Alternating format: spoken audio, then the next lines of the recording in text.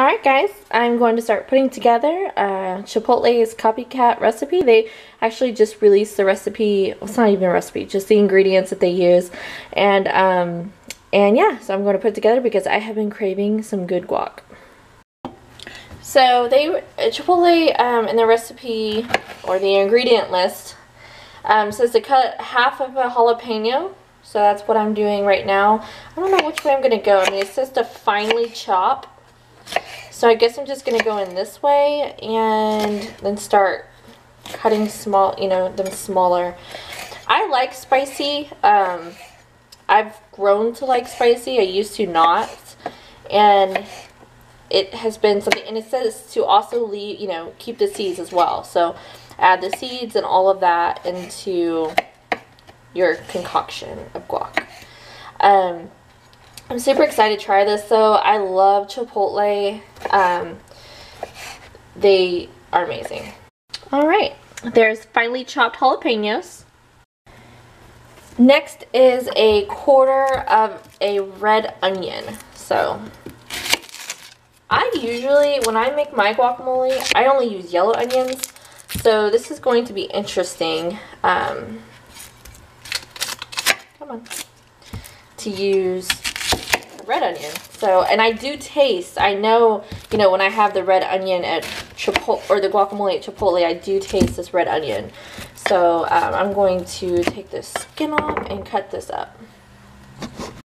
Y'all, just like cutting this up, all these, the scents of all of the vegetables, it is like, well, first of all, I'm like trying not to cry, but it is starting to smell exactly like Chipotle's guacamole. I'm loving it.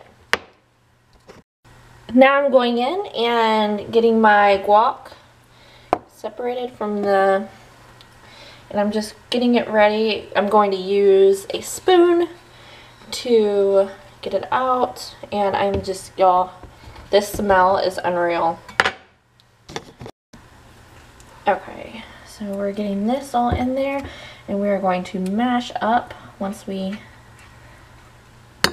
get it. And there you have it. And now I'm going to mash it up.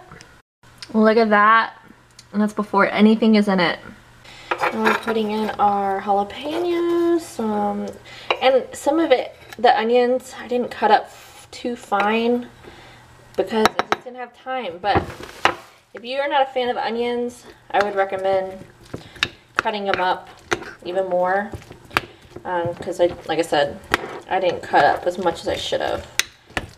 But I think it'll still be good. So right now, y'all, I have the bad lighting. I have red onion in there, and I have the jalapenos, and I'm putting in my salt. 1/4 teaspoon of salt. And now we're cutting up our cilantro. And it's about 2 tablespoons of cilantro, and I'm just honestly just kind of winging it. I like cilantro. I think it makes everything, like any Mexican dish, just taste amazing. So I'm just kind of winging it here. But yeah, 2 tablespoons of cilantro. Last but not least, cutting up the lime. And I'm just squeezing in the juice.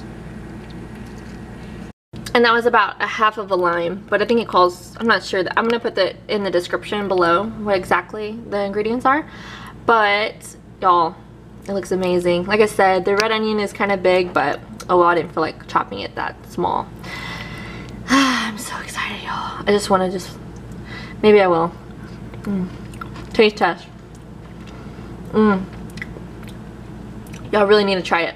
If y'all like Chipotle's guac, you're gonna love this. Because you can kind of doctor it the way you want it and make it exactly how you like things. So, guys, be sure to try it and let me know what you think. And I will talk to you guys later.